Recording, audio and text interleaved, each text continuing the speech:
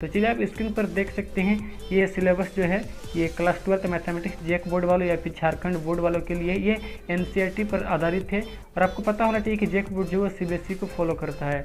इसके full marks जो 100 marks का होता है, इसका प्रैक्टिकल एग्जामिनेशन नहीं होता है। फुल इसका 100 मार्क्स का वन पेपर यानी लिखित परीक्षा होता है और इसका जो टाइमिंग है वो 3 आवर्स का रहता है। यहाँ पर आप देख सकते हो। तो इसका जो पहला चैप्टर या फिर पहला टॉपिक कल वो है रिलेशन एंड फंक्शन।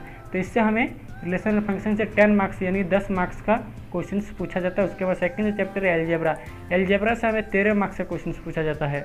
उसके बाद कैलकुलस, सबसे बड़ा जो चैप्टर है वो कैलकुलस है। ठीक है, ये थोड़ा हार्ड भी है, उतना हार्ड नहीं है, समझ में आने से बहुत ही आसानी से 44 मार्क्स अगर कैलकुलस को पूरा कर लो तो आराम से आप 5 मार्क्स को यहाँ पर ला सकते हैं। ठीक है, आप देख सकते हैं यहाँ पर 44 मार्क्स है कैलकुलस का। उसके बाद वाला जो चैप्टर हुआ है वेक्टर एंड 3 डायमेंशन ज्योमेट्री, यहाँ से हमें 17 मार्क्स का क्वेश्चन पूछा जाता है। उसके बाद लिनियर एंड प्रोग्रामिंग, यहाँ से 6 मार्क्स का क्वेश्चन पूछा जाता है। ये जो सबसे लास्ट का जो क्वेश्चन है वहाँ से पूछा जाता है। ठीक है, सबसे लास्ट का आप क्वेश्चन को देख सकते हैं प्रीवियस ईयर्स का जो 2018 में या फिर 17 में पूछा गया है। जो 6 नंबर क्वेश्चन है वो लिनियर प्रोग्रामिंग से आता है। ठीक है, एक ही क्वेश्चन रहता है जो 6 नंबर का रहता है। उसके बाद है प्रोबेबिलिटी से हमें 10 नंबर का क्वेश्चन पूछा जाता है। तो ये था सिलेबस उस प्रकार का, इसको कैलकुलेट करेंगे पूरा को तो ये आपका बनेगा 100 मार्क्स का। यहाँ पर आप देख सकते हो ये जो है कुल मिलाकर 100 मार्क्स का बनेगा। इसे आप कैलकुलेट कर लेना। तो इस तरह से कुछ ये सिलेबस है। ये सिलेबस है हमने शर्मा गैस जो आता है झारखंड बोर्ड में सबसे पॉपुलर है।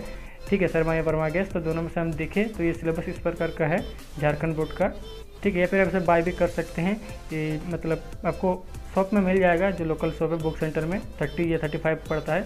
तो मेरे पास था तो उससे मैंने आपको बना दिया है।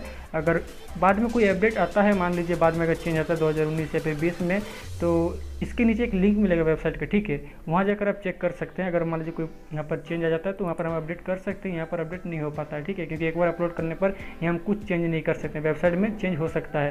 तो उसको ज़रूर से ज़रूर चेक कीजिएगा।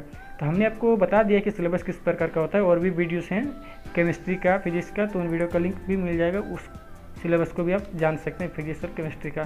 तो चलिए आज के अगर आपको ये वीडियो पसंद आया या फिर इस वीडियो से कुछ हेल्प हुआ है तो ज़रूर से इस वीडियो को लाइक कर दीजिएगा। और बात बाकी तो आप जानते ही हैं, आप समझदार हैं। तो चलिए मिलते हैं अगली इसी तरह के एक नए फ्रेश वीडियो में। तब तक के लिए जय हिंद, वंदे मातरम।